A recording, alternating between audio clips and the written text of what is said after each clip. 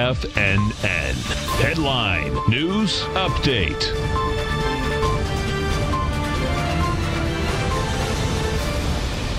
Welcome, folks. We have the Dow Industrials down 11. You got NASDAQ trading down 3. S&P's off 2.5. Bottom line is that you got a sideways market out here. We close at 1 o'clock. You can expect sideways movement all day long. Gold contract up $8.30, trading at $14.97 an ounce. We have silver up 20 cents, $17.70 an ounce. If we get over and we take a look at the silver contract, what you're going to see out here, folks, is this. Silver broke topside yesterday, got over the consolidation that it's been in since November 2nd. Bottom line, now what does that say? That says silver's going to make the run for $18.49, and that's a big number. Why? Because the bottom line is that the silver equities, folks, were way ahead of the silver contract themselves. Some of those silver equities have been breaking topside in a big way.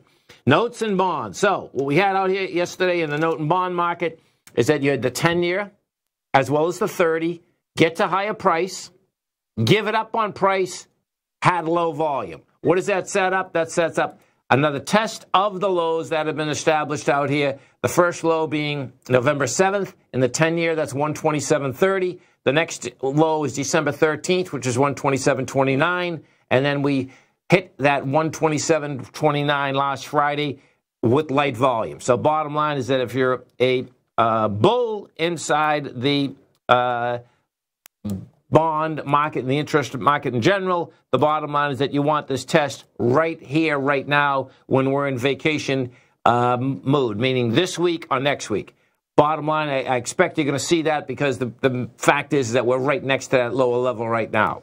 King dollar. What do we have with King dollar? King dollar right now is up in its higher range. We'll see whether it can stay there. King dollar trading 97.697.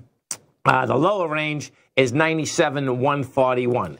And bottom line, what that was all about is that when that British pound got smoked in a huge way, the British pound the last 7 trading days has gone from 135 down, made a low out here yesterday at a price point of 129.05. And we'll see whether we're going to get a bounce coming in that market.